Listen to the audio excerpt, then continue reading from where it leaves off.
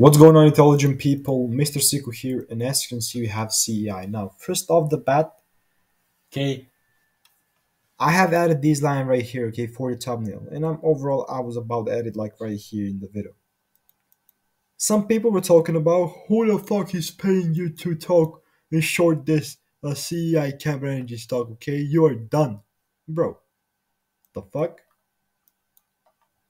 That's what I'm expecting, okay? Obviously, for the price kind of come back lower to liquidate all the lows from you, dumbass, right? From like when you buy maybe here or here, you're gonna get liquidated if you have your stop loss. I mean, maybe you're not day trading, you're just holding position. Like that's cool. I know some people are gonna say, or like, why are you so ranting? Okay, why are you ranting for like, for no reason, bro?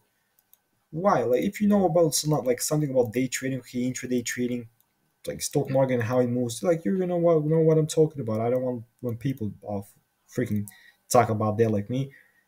So overall, that's my prediction. I have added the line. We're gonna see and wait how that is gonna move. Maybe we can just continue lower, grab this, and then continue higher. Who knows what's gonna be happening? But as we said, we are playing the probabilities games, and at the end of the day, we're gonna see how this is gonna react, move, and how we are gonna react, not how we're gonna predict. Well, have a wonderful day. Peace out and goodbye.